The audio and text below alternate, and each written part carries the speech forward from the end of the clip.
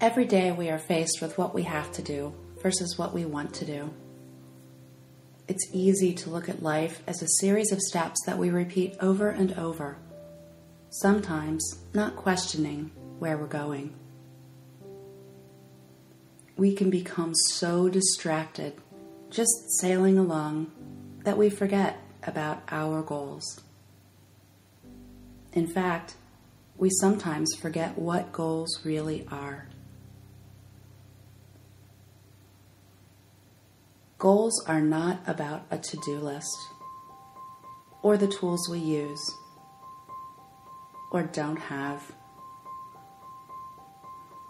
Goals are not a reflection of our failures, or the sum of past successes.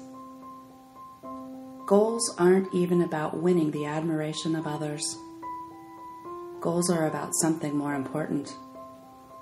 Goals are about you and that magical, amazing, unique thing that only you provide for the world.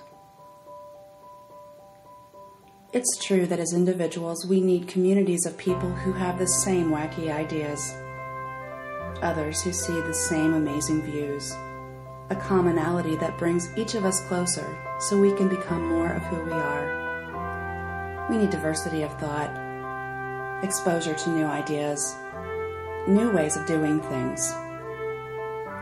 We need input from others, and we need challenges to what we think we know.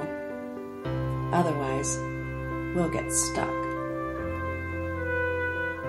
With the right foundation, we can get to know ourselves well enough to figure out what holds us back, to identify what keeps us from being our best, to recognize and conquer that which keeps us from pushing ourselves farther, faster, and harder than we ever dreamed possible.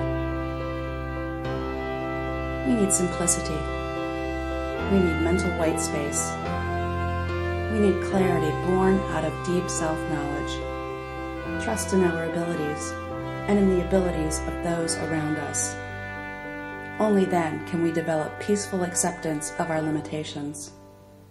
Only then can our individual goals contribute to collective goals, to make a difference, to make things better. Filter out the noise and consciously choose to spend your precious time on goals that amplify that magical, amazing, unique thing that only you provide for the world.